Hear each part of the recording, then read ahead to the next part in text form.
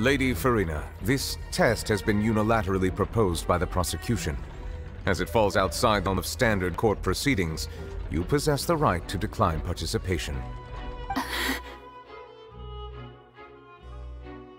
Well, of course he had to tell her that. But refusing to participate is basically the same as a confession of guilt. She's just staring at the water without saying a single word. It really does seem like she's quite terrified of it. That could only mean... What's going on? Is she planning? That's not what we thought she would... To the inherent risk of the test, Lady Furina.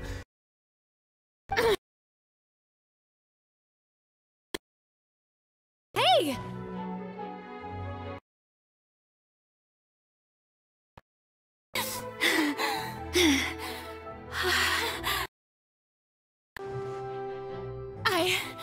I'm fine! Look at me, everyone! My hand is still here! I haven't been dissolved! Will you believe me now? I really am your Archon! I'm nothing like a normal human who would fall apart as soon as they touch this water! Really? Was this not the most obvious thing in the world? Miss Siegewin? If you're present, Miss Siegewin, please come forward and attend to the defendant. Siegewin? Don't be nervous. It'll just take a few seconds. Let me see. That should be enough. Please announce the results of your evaluation to the court, Miss Siegewin. As everyone doubtlessly saw, Miss Furina was displaying symptoms of hyperventilation and flushed skin. These indicate that she was experiencing the adverse effects of exposure to primordial seawater. The extent to which she was affected is the same as other humans when exposed to primordial seawater of a similar concentration. Thank you, Miss Siegewin. Lady Furina, you may return to the defendant's stand. Oh wait, what did she just say? I didn't get dissolved! Shouldn't that be enough to prove my innocence? Well, considering your tendency to run from your problems, we did originally prepare a direct sample of the seawater around Poisson. However, after extensive discussion, we exchanged it for a sample that is not concentrated enough to dissolve an actual human. After all, on the off chance that something entirely unexpected might occur, we don't want anyone else to lose their life to the sea. Yeah, so out of regard for Furina's life, you secured a low-concentration sample and asked the head nurse to serve as an expert witness. It's a great thing that the direct sample wasn't actually used. Furina could have... I can't believe... you...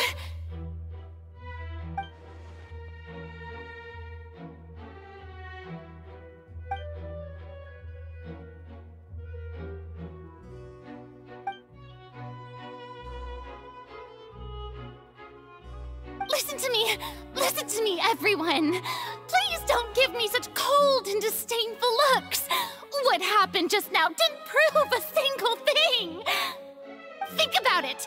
How can you conclusively prove that an Archon can't also be affected by the primordial seawater? Also, if I was really just a human, why would I dare to just put my hand in that kind of water?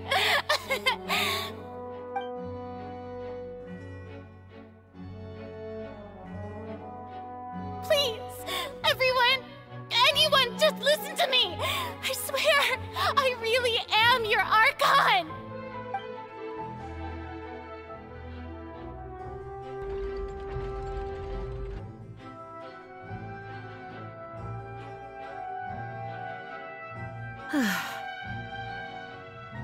I don't think anything she says at this point will sway anyone. The odds are just too stacked against her now. With all the things that have been said, Paimon doesn't think there's any way left for Furina to win. I believe the time for arguments and presentation of evidence has come to an end. If there are no objections, we will move on to the final judgment.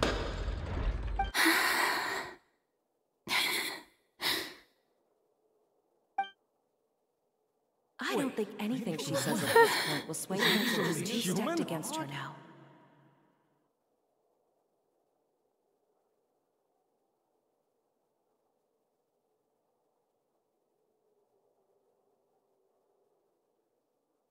In my capacity as Chief Justice, I shall now render judgment on Furina's misrepresentation of herself as the Archon of Fontaine. As a human who knowingly deceived her fellow citizens, Furina is guilty.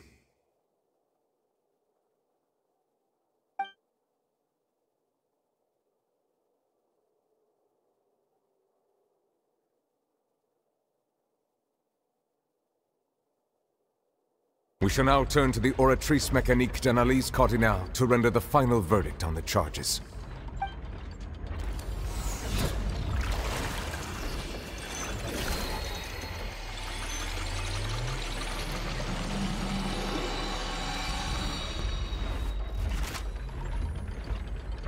According to the judgment of the oratrice mécanique d'analyse cardinale, Furina is...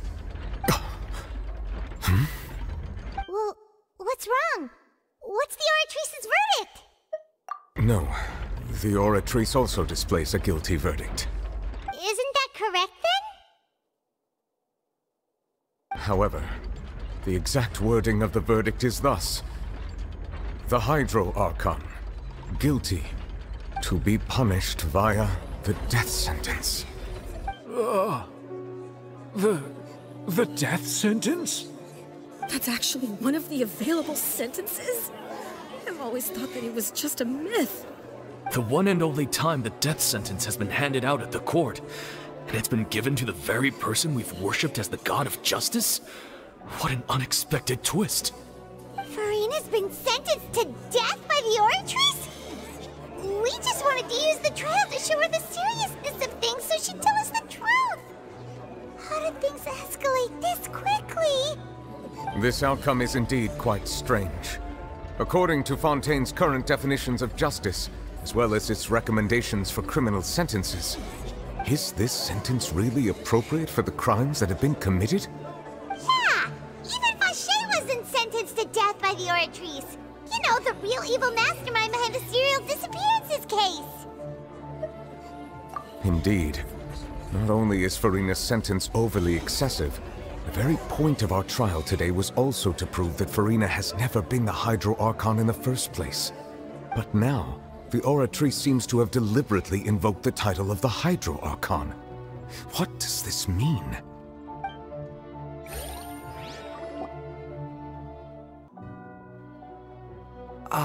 Excuse me, if I may interrupt. Is the trial still going? Fréminet! You finally made it. I assume this means you've completed your mission? Mm-hmm. Any mission Father assigns to me will always be top priority.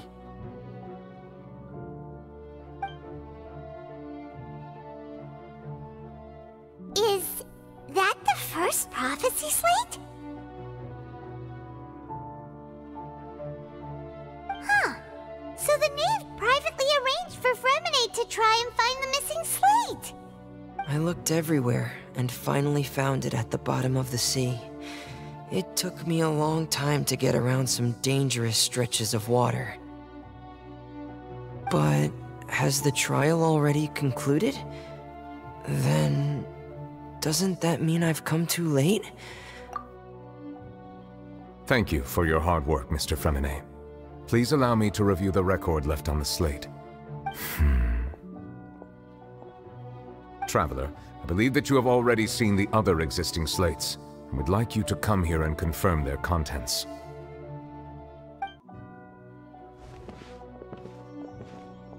Huh?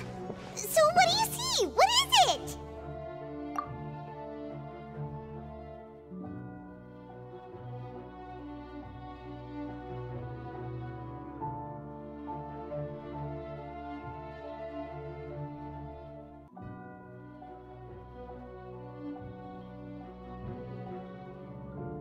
I believe I have now made sense of the Hydro Archon's crime. It has to do with Fontaine's lost history. guilty of deceiving her people?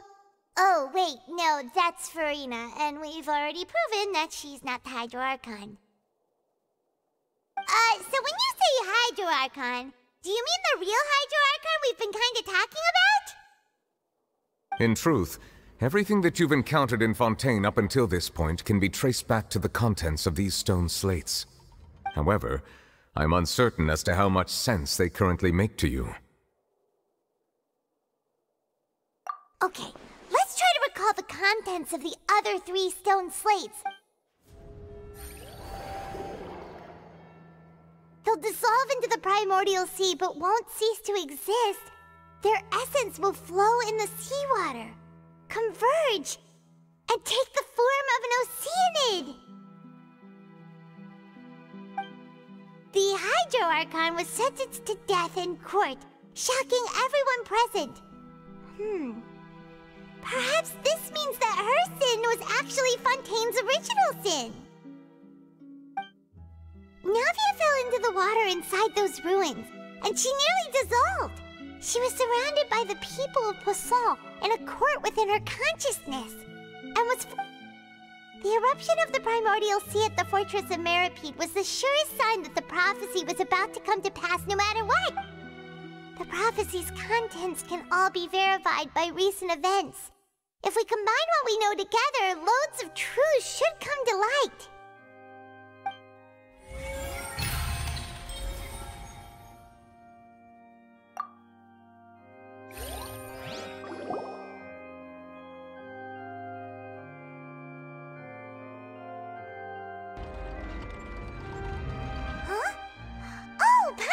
It now, so that's how you can make sense of it. But then it feels like we're going to have to share some truly shocking revelations. Let's hear them. Incredible. Linny, did you hear that? We're not real humans. All Fontainians were originally created by the late previous Hydro Archon, with oceanids as their basis. The evidence for that can be found in how only Fontainians could dissolve in primordial seawater, and how all the girls Vacher dissolved were also turned into oceanids. Oh, and according to Navia, when she was about to get dissolved, she also saw everyone gathered around for a trial, all of them in the shape of oceanids. Indeed. Yeah! And it follows from the content of the first slate that she probably angered Celestia by creating humans without prior permission. That could also explain why the Oratrice judged the Hydro Archon to be guilty. It's to account for that ancient sin. The Hydro Archon's true sin was creating us? And yet, after many hundreds of years, the Hydro Archon's creations have turned around to try to judge the Archon within the Opera Epiclese. The twist. Yeah! Isn't the image here just like when Navia fell into the sea? So wouldn't it be trying to show the image of the Hydro Archon also falling into the sea once the prophecy has been fulfilled in the 4th slate? In the end, the people will all be dissolved into the waters, and only the Hydro Archon will remain weeping on her throne. Only then will the sins of the people of Fontaine be washed away. Did Paimon get all that right?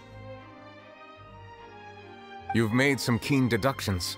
I must say, given how much you still don't know, it is impressive that you've already managed to connect so many pieces of the truth. However, while you were able to decode all the information on the slates, they've also been etched with an additional layer of hidden information using a different power source. When we were at the ruins, I tried to decipher the hidden information recorded in the slates.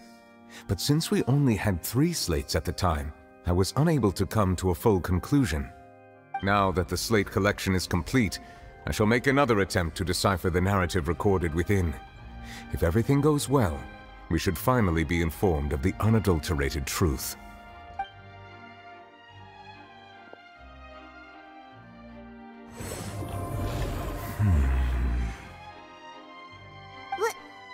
Well?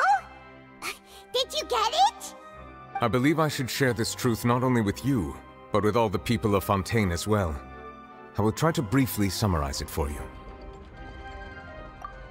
Your hypotheses regarding the origin of Fontainians and the sin of the Hydro Archon were both correct. In the Fontaine of old, the previous Hydro Archon sensed the yearning of her Oceanid familiars for life on land.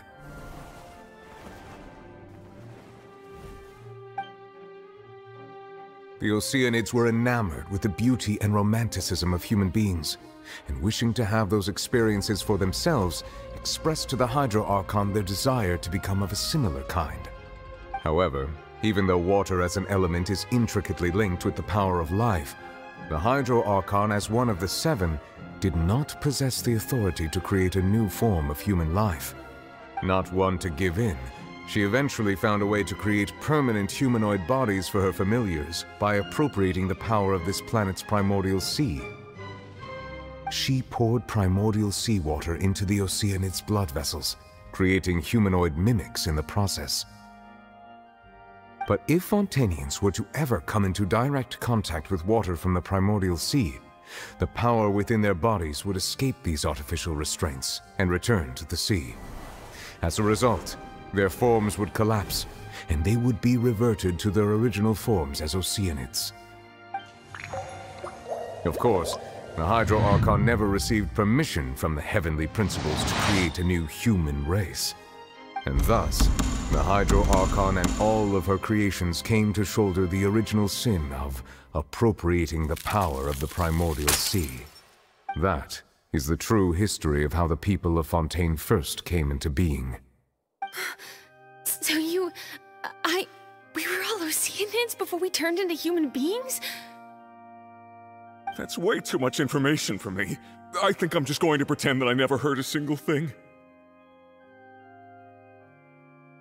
Wait, but if that's the truth, we can't let the Hydro Archon be sentenced to death. After all, her only sin was creating us.